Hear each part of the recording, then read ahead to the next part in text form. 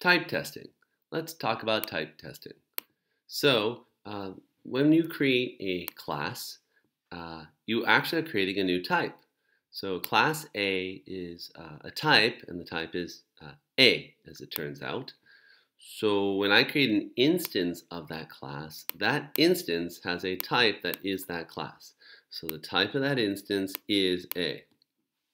If you were to print out the type, you'd see that, here, let's copy here, go here and paste, and run it. You'll see it prints out like that, but that's what A is. So the type of the instance is in fact the class, and you can see you say type of A double equals class A. That's true. Now, there's also this method called isInstance.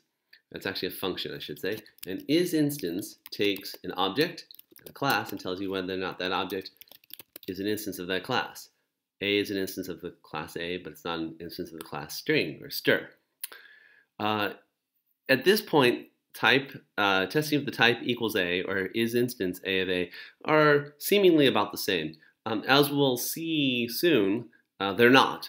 And when we get to inheritance, there's a big difference. And while you can test for types either way, you want to stick with isInstance. That is the preferred way to tell if an object is an instance of a specific class.